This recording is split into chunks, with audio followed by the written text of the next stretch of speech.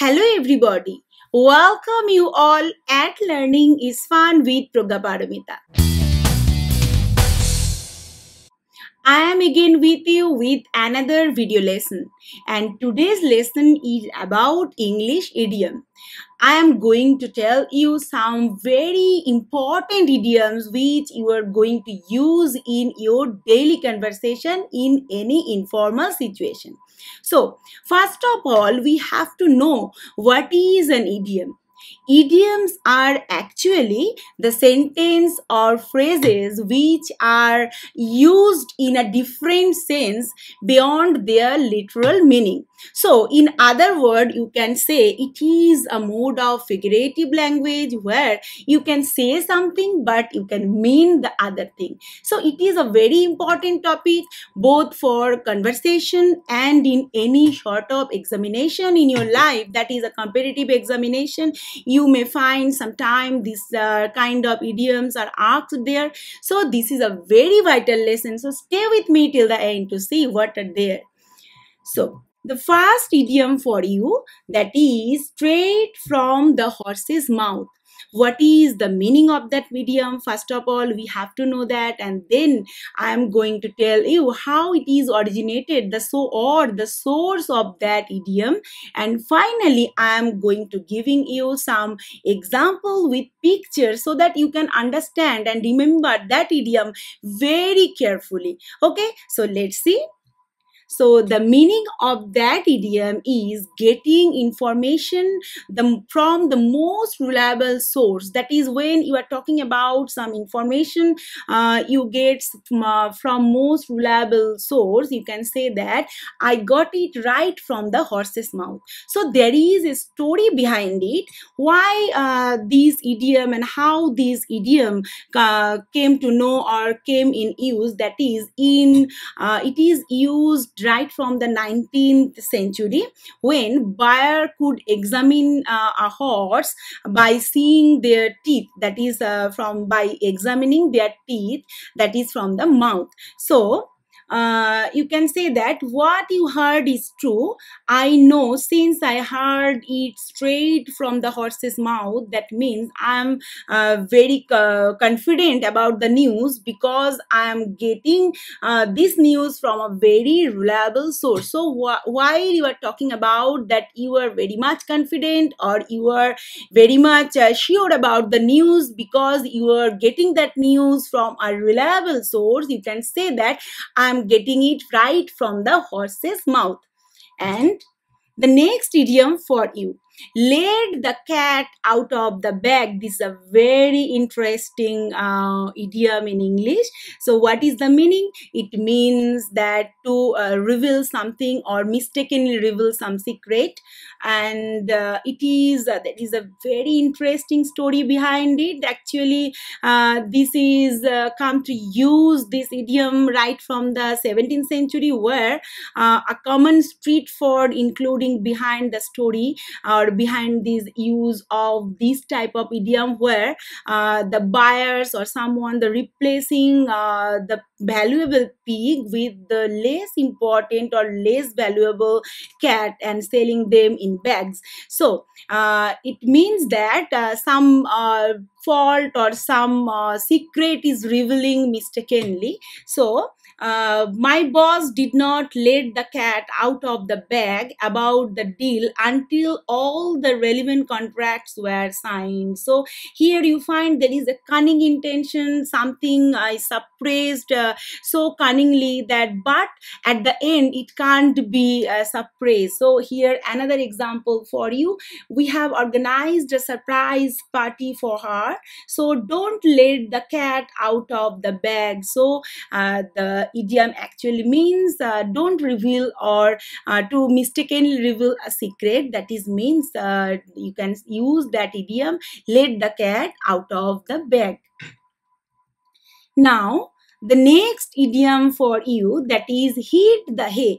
What is the meaning of that idiom for you? That is, it is a very common idiom and it is very useful idiom for your daily life or daily conversation. It means to go to bed or go to sleep. Instead of saying that, you can say that hit the hay. and it is originated in 1930s.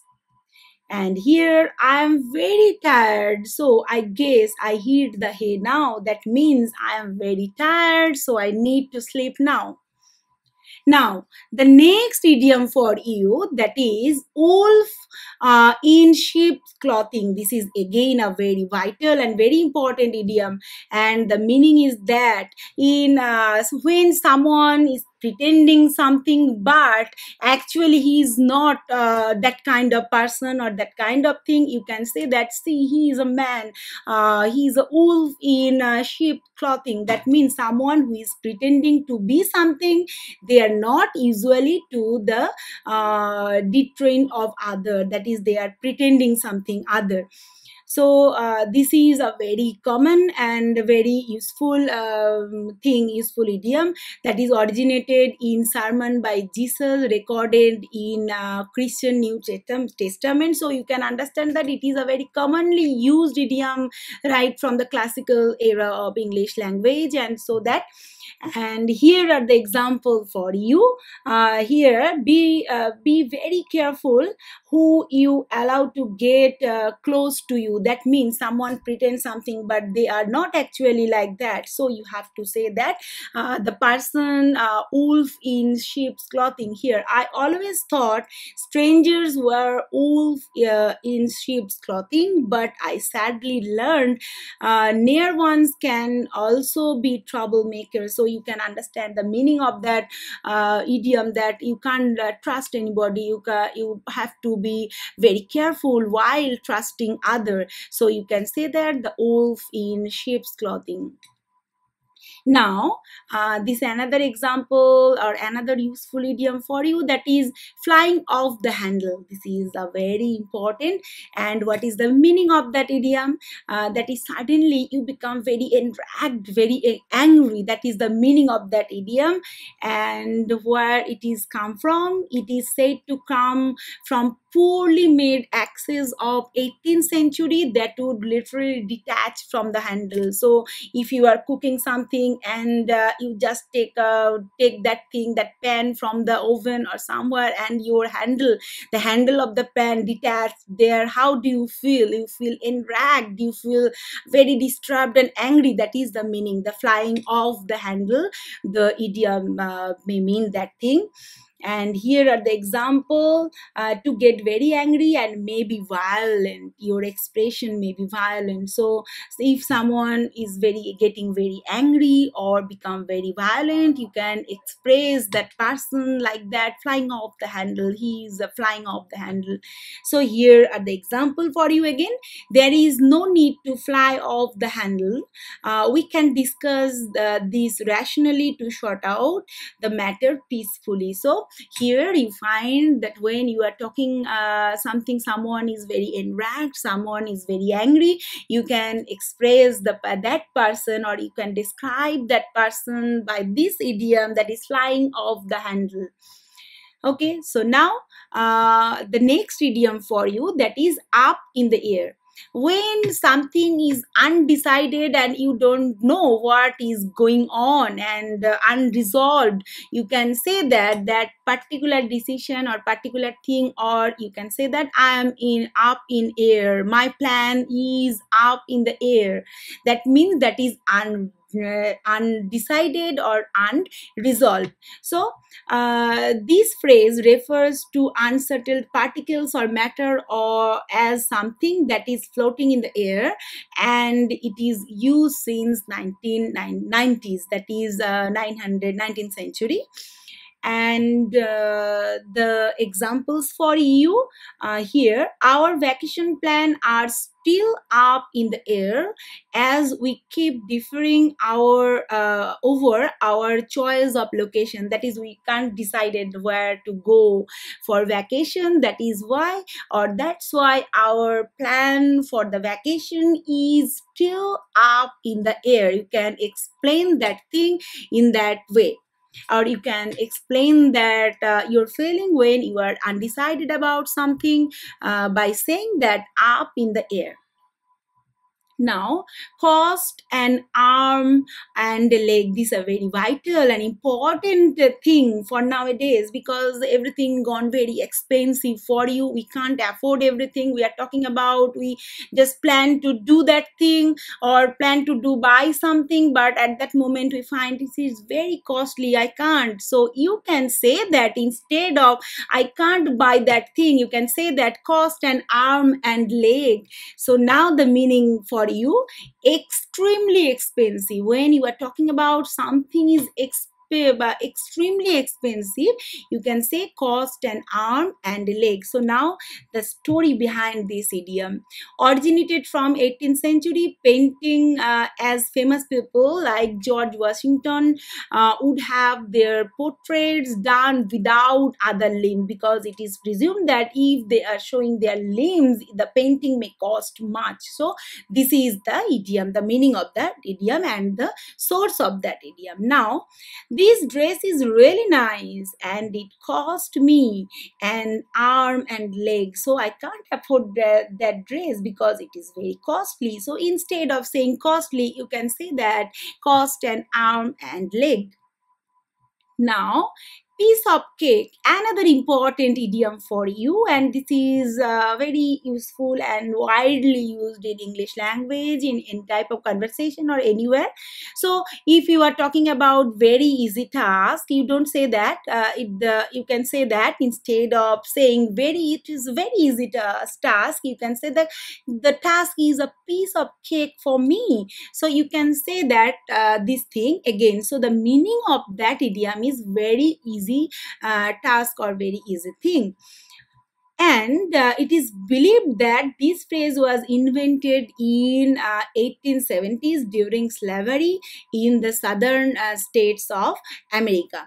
So here you find the picture, and it is a piece of cake, because 2 and 2 make 4. Everybody knew that. They said the taste would be difficult, but it was a piece of cake. I will pass without any problem at all. So when you were thinking about something, it may be difficult, but you find that it is a piece of cake because it is so easy for you to do. Now, the next idiom for you, save the day. This is another important idiom, and this is a very useful idiom. So the meaning of that idiom is to prevent a disaster or misfortune. So when we are talking about something, you are talking about some disaster or some misfortune, you just say save the day. And here it was first recorded in 1838. Now, here is the example for you. The team seems to be heading for disaster until a late goal saved the day. So you understand that the team may be defeated in the match, but the last goal saved the day. That means the last goal or the late goal secured their win. So they can avoid their misfortune. So save the day means to prevent a disaster or misfortune. Here, after my surgery, my neighbor saved the day by cooking a number of meals for my family. Here you find when you were in a crash situation, when you were in a very difficult situation and someone helped you or something helped your situation to become very normal. So you can say that save the day. Instead of saying directly, you can say, so when you are talking about some indirect mode of narration, you are not directly talking about something, so you can use this figurative language and you can use this type of idiom in your daily conversation also. I hope you like this video. And here another, okay, not but the least, here is another example for you. Bite the bullet. So what is the meaning of that idiom? That is to perform a painful task or endure an unpleasant situation. Here this is the meaning. An in 80s patient would literally bite on a bullet to cope up with the pain of having surgery before anesthesia was very common. So here are the example for you. Here you find someone is very upset because I know you are upset selling our farm, but times are tough. We have to bite the bullet. So when you are talking about that something is very unendurable, very painful for you and have to cope up with that, you can say that bite the bullet. So Mary has to learn to bite the bullet and face her situation without any fear. So here you find the proper use of these idioms. So these are the meaning of this idiom. So you can use this idiom in any sort of situation. So I hope you understand and you like this video. If you have any queries, please do not forget to comment in the comment section. So no more today. Thank you for listening and bye bye.